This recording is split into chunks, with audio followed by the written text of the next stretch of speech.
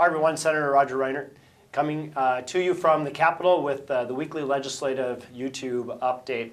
So I just want to talk about a couple things. First of all, we had some interesting activities here over the last week. One of the things that the Senate does, kind of like in the United States Congress, is we approve the governor's appointments for various things, including commissioners, the heads of our various departments at the state level.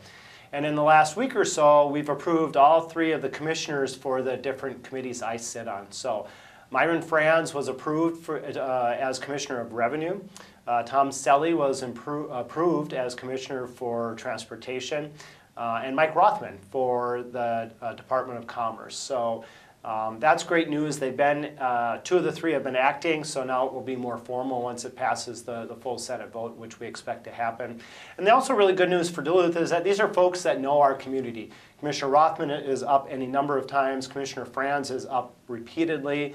And Commissioner, or soon-to-be Commissioner Selly, is coming to us from the Jefferson Lines Company, and they, of course, know Duluth well, provide bus transportation for us. So that's progress here at the Capitol. Something else I just wanted to mention, I had breakfast with Representative Simonson yesterday morning. That was Tuesday, and we've got a town hall forum in the works, and that should be coming up in just a few weeks.